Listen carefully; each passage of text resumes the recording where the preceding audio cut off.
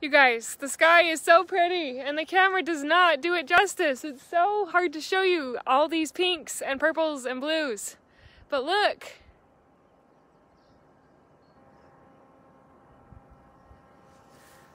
Even missed it a little bit ago. There was some lightning over there that was fun. I wanted to talk today about when circumstances get to be more than you can bear. What do you do when it's so hard?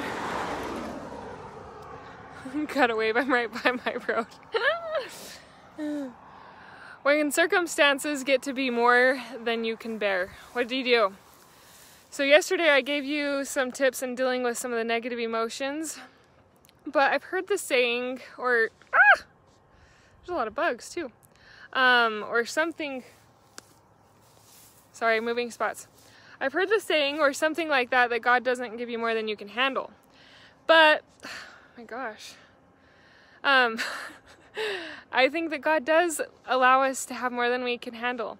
And it's in those times that we can turn to Him and we can pray to Him and ask for solace, for understanding, to, need to do this earlier before all the bugs come out.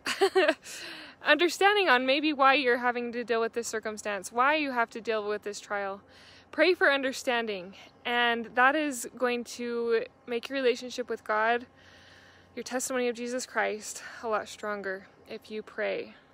So I encourage you, in circumstances, with people, with accidents, with things that you have to deal with that you don't plan for, that you don't want, use prayer. Anyways, I hope you will take this advice or try it next time you are dealing with one of those circumstances. In the meantime, go try and enjoy some beautiful, ow, I'm getting bit. Beautiful sunset. It's an amazing evening, and you are amazing.